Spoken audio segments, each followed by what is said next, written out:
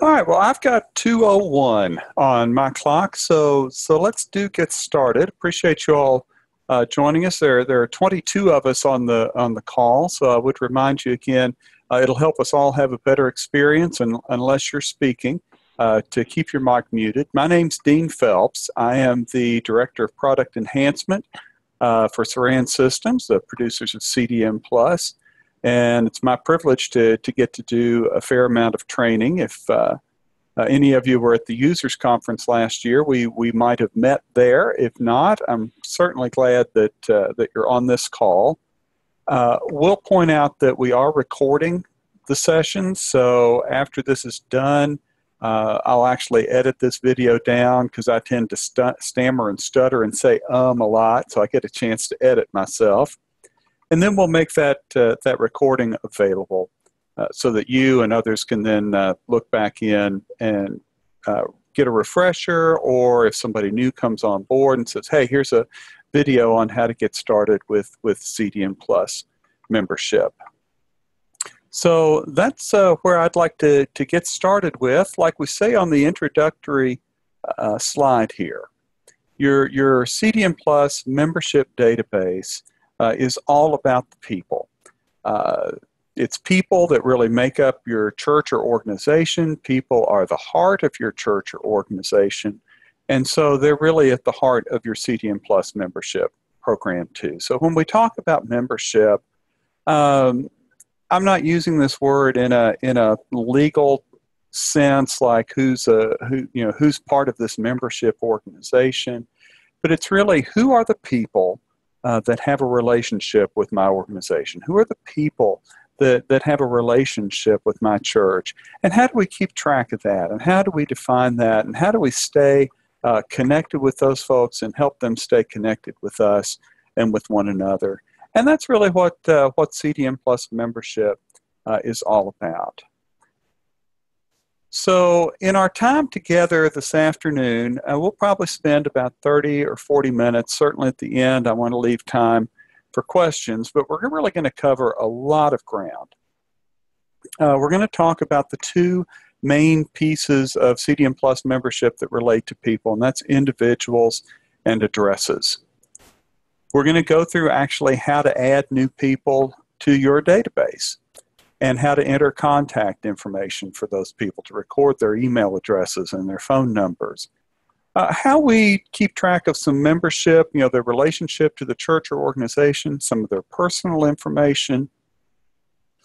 A lot of times in a church or organization, we have folks that are in various small groups. They're parts of groups within the life of the church. And so how do we keep track of that? And how do we move people in and out of those groups?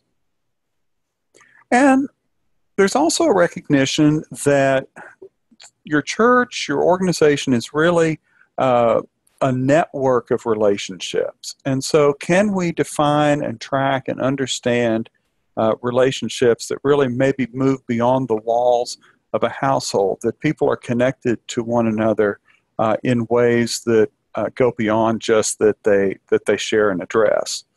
And so we want to spend a little time talking about, once we have people in the database, then how do we look those things up? How do we find people?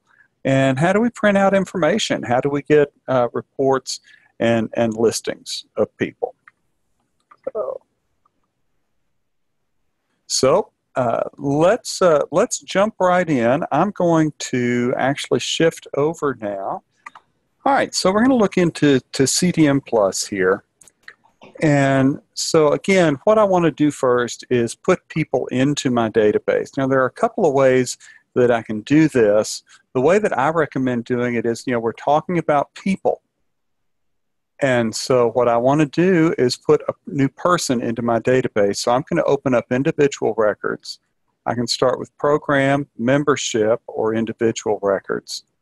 Or if I have the Welcome to Membership window open, so I can click Individual Records and let that open up. So I've got a blank individual record here. And so the first thing I want to do is come over here to the sidebar, and I'm going to add somebody. Now in CDM Plus, individuals are grouped together into addresses or households. Any individual record in CDM Plus has to have an address record associated with it. Now the opposite is not true. I can have an address record without individuals, but every individual in your database has to have a connected address record with it. So when I clicked Add on individual records, the first thing the system asked me is to choose the address that this person belongs to. So we're going to add somebody completely new. So on this Select Address window, I'm also going to click Add.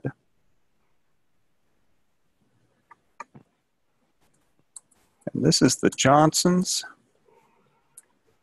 And it's Sam and Melinda. And they live at 56 Treetop Lane in Big City, Kentucky. So I'm going to save that. Not going to add giving units this time. Take the contributions class and we'll talk about adding giving units. So now here we are. I've added that address record and it's brought me back to my individual record where I can start adding those individual people. So I'm going to add Sam. If I needed to give him a title like Doctor or Reverend or Mrs., I could do that here. If his legal name is Samuel, but he goes by Sam, I can record him as Samuel, put in Sam as his preferred name so that when I send him information or communicate out of the database with him, I can say Sam instead of Samuel. And then we can record his family status. What's his relationship within the household? A CDM Plus by default comes with head of household, spouse, child, and other.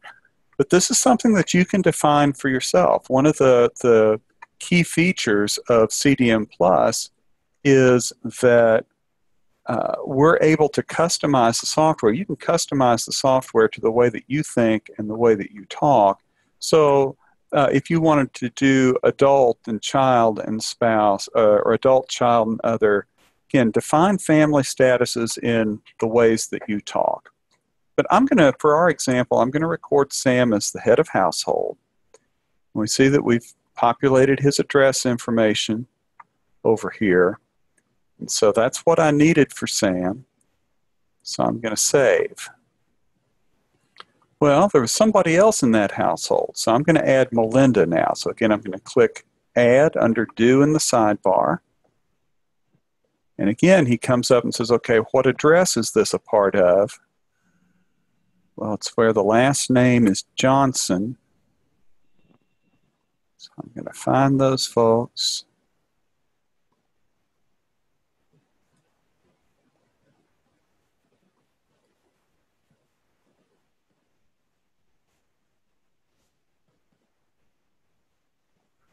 It's Sam and Melinda, so I'm going to pick that record and I'm going to click Select over here to say, okay, it's Sam and Melinda Johnson's address. I'm going to add Melinda, give her the family status of spouse, and I can start typing it and tab out, and it'll fill that in. And that's how you add individuals from the individual record window. So I'm going to save that. There's another way that we can go about this. Again, one of the powerful features of CDM Plus is that there's usually more than one way to approach a question. I can also add individuals starting with the address record. So if I click Address Records in the Welcome to Membership window, he brings up that address record window and I click Add. Now, he's not asking me for any additional information. Again, I can have address records that don't have people in them. So now we're going to add the Hamiltons. And this is just Xenia Hamilton.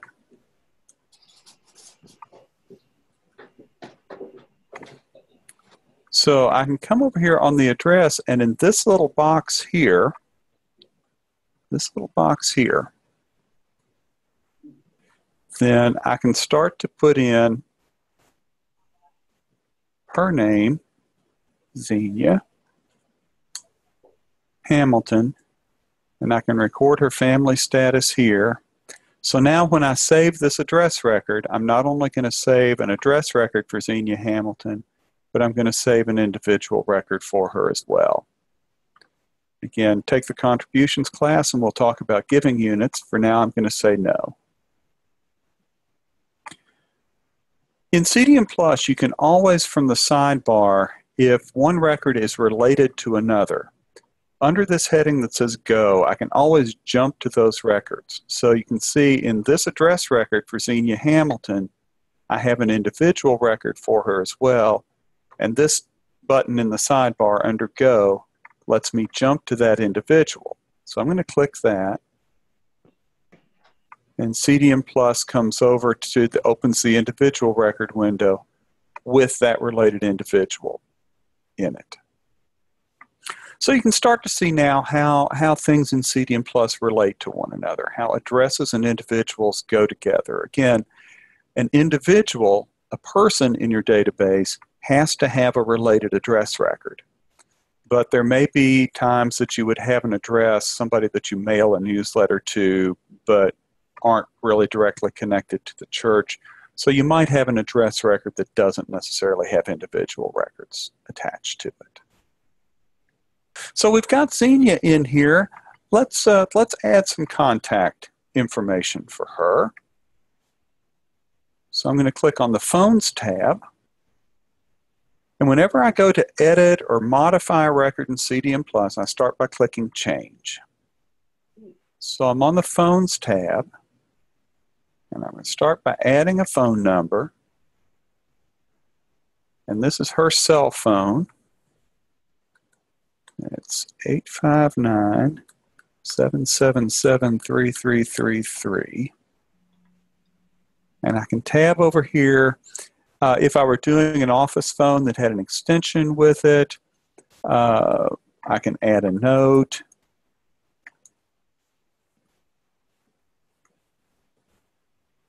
I can mark it as unlisted if we don't want if Xenia didn't want this number shared publicly in directories or anything like that, I could mark this number unlisted.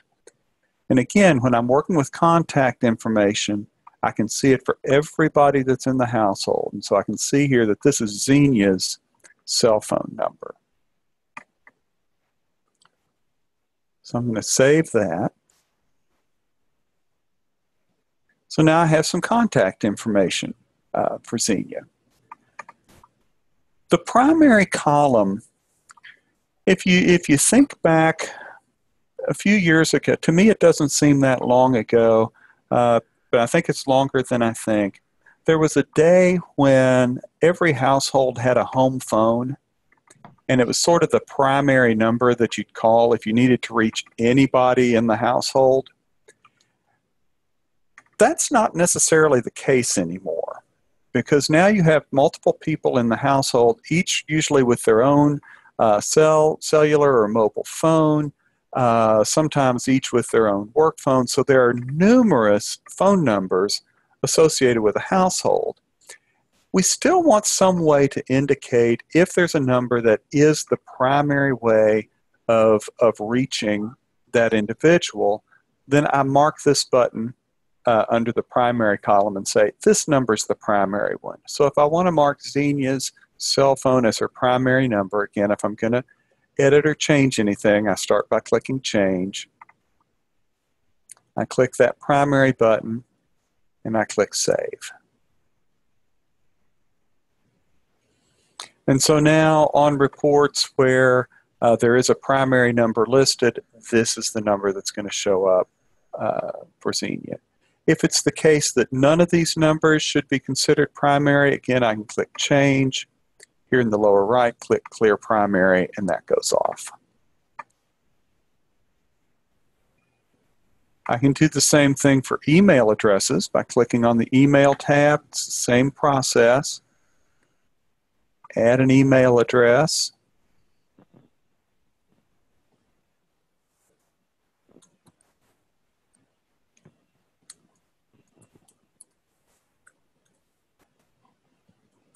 Again, I can add notes. In the individual column, we note that this is Xenia's. I can mark it as unlisted if she doesn't want the address shared with people in the church. I just click Save. So now we've recorded some contact information for Xenia. We've put in a phone number and an email address. And if I needed to add more, again, I can click Change, come down here and add email address. If I click Change and click the red X, that'll delete the address. Same is true on the phone numbers. On the email tab, I have this @ icon. If I just needed to jot off a quick email to Xenia, I could click that and send an email to her. CDM Plus also records some personal information. So we'll want to put some of that information in as well as we have it. So again, I'm going to click Change, record that Xenia is female. Oh, and her birthday is May 14th, 1982. CDM Plus calculates her age for me. Record her marital status as not married. If this were a student, I could put in their school, their grade. I could put in occupation or workplace. When someone passes away, you can record their death date and where that happened and where they're buried as well. So there's personal information that we can record. So now that I've put that in, again, I'm going to click Save. And then the Membership tab talks specifically about how is this person related to the church or the organization. A couple of key fields that we might want to look at here are membership code and membership status. Again, these are things that, although they're fields in CDM Plus, the content of them you define, because this is a place where you want to customize CDM Plus to the way that your church thinks and talks. How do you think about membership? Kind of a guideline is membership code would really answer the question, well, what different kinds of relationships do people have to the church? So I might have membership codes such as member, visitor, friend of the congregation, former member. So again, what are those different ways that we think about a person's relationship to the church? How are they related? And again, you need to define that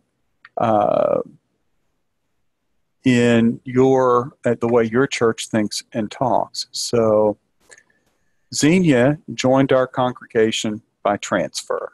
Again, that's how the church in this particular database thinks about it, talks about it. Your membership codes may be something different. Membership status, I would think of this in terms of active, inactive, former. Sometimes churches or organizations will use the status to indicate that somebody is deceased as well. So, what is their status? This person is active. I can also record the Sunday school class that this person is a part of. I can put their transfer date, where they transferred in from, what church they came from, if they were dedicated or baptized at the church. I can record all of that information here in CDM Plus. So I click Save. And I want to take a moment here and just drop in a little bit of a footnote. When somebody passes away, I noted that membership status can be used to indicate that. We could set a membership status of deceased. Some churches might also use family status for that, but an important thing to do on the individual record is under the Name tab, come over here and check this box here where it says Do Not Print. And what that will do is then when you're printing directories and information like that, this checkbox will cause that to automatically be excluded from that report. So if somebody passes away, it's a good idea to come over here and check on the do not print box. Your church or organization has various small groups. Sometimes these are small group Bible studies. Sometimes these are classes that people are a part of. It could be leadership groups in the church, so like members of your church council or church board. We'd record those things by putting them in groups. And one way to do that is here on the Groups tab. So if I need to put Xenia in a group, I can come to the Groups tab. Again, I'm going to click Change to do any kind of edits. And she is on a committee. In fact, she's on the Member Outreach Committee. So I choose that heading for groups, and I put the checkbox in that indicates she's a member, part of the Member Outreach Committee. Well, she's also part of the Worship Committee, so I check that box on as well. What church groups is she in? Well, she's part of the Altar Guild. Again, I can do all of this here. And if I need to add a new group, here in the Groups tab, I can click the plus button here and say there's a different group type. I can also add to this church groups group type as well by using the add button. Once I have her in those groups, then I can click Save. And now I can see here on the Groups tab what groups she's a part of. I'm going to skip over now and go to this Connections tab over here on the far right. Because this is the way that we can actually define relationships with people outside of the church. So, or I'm sorry, maybe outside of the church. What I meant to say was outside of a household or an address. So, for example, I could have adult siblings in the church that don't share an address, but I want to record that I want to record those relationships and keep track of those. And we can do that on this Connections tab. So I'm going to click Connections. At this point, it says there's no information to display because we haven't defined any connections yet. If I click Change, then it pops me up a window with Xenia Hamilton at the heading, and I'm going to add a new connection by clicking the plus sign here at the bottom. I'm going to relate her to one of the powerful pieces of connections is I can connect any record type with any other. Right now, I'm just going to connect this person with another individual. So I click on Individual Records, highlight that, click Next, and I'm going to click Show All. I'm going to show all of the individuals in my database.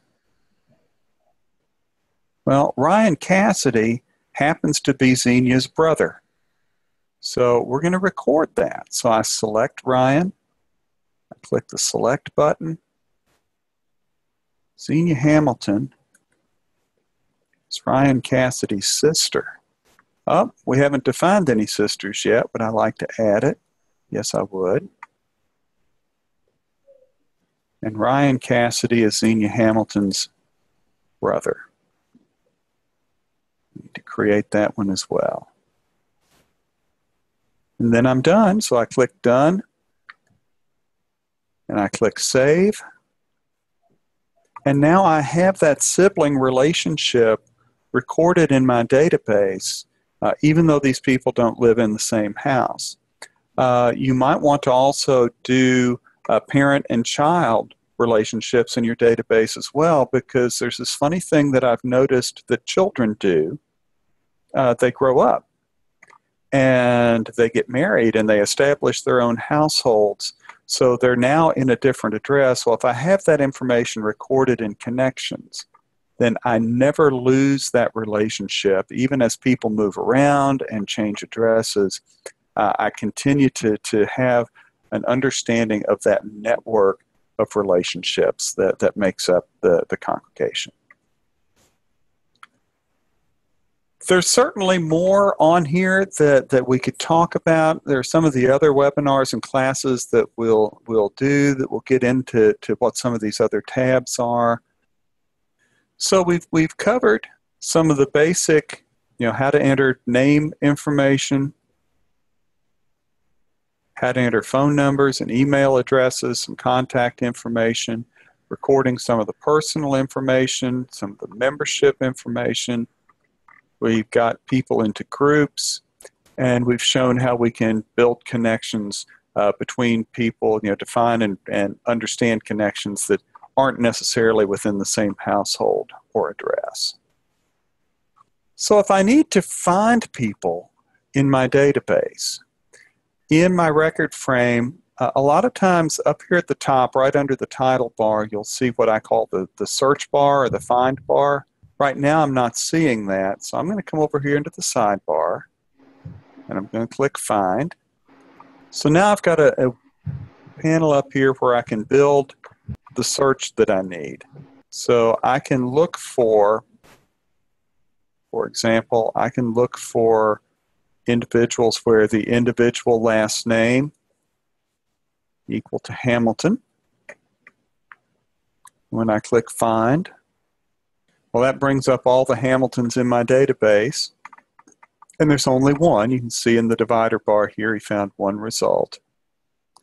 I can also search on some of the groups that you saw us create. So if I search, I can look for records where church groups. You see I've got a little arrow here that I can drop down the list. I want to find people that are in the altar guild. Click OK. So you see what I'm doing here. Find records where church groups equal to altar guild, and click Find. And now I've got all of the people listed here. It's got Xenia highlighted because that was the last record I had active. But up in here in the results window, I have all of the people who are members of the altar guild. Well, what if I wanted to print a directory of these folks? Well, now I have the altar guild here in my individual results. Again, over in the sidebar, I can click Print, and I have different reports that I can choose from. I could print letters to all of these people. I can send emails to them. I can do master and custom listings. I'm just going to do an individual directory. Notice this radio button at the bottom, from the results list, choose individual directory, and click OK. And so now CDM Plus opens up an individual directory report window.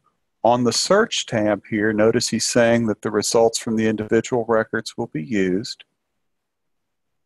On the report, I can say, do I want to include membership info, birth dates, or any of that? Do I want this in alphabetical order or zip code order?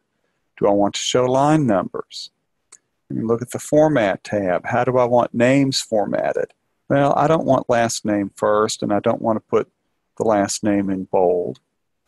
What phone numbers and emails do I want to include? Well, I do want to put in individual phones and individual emails. And so now I can click the Refresh button, and there's my directory of folks in the altar guild. Simple as that. I can move from, I have a group of people identified in my individual records window, just this easy to print a directory of those folks. That was all I had to cover. If you don't want to stick around for questions, I will certainly want to say thank you for joining. Hope you can join me for a future online training. And again, thank you for joining me today. Take care.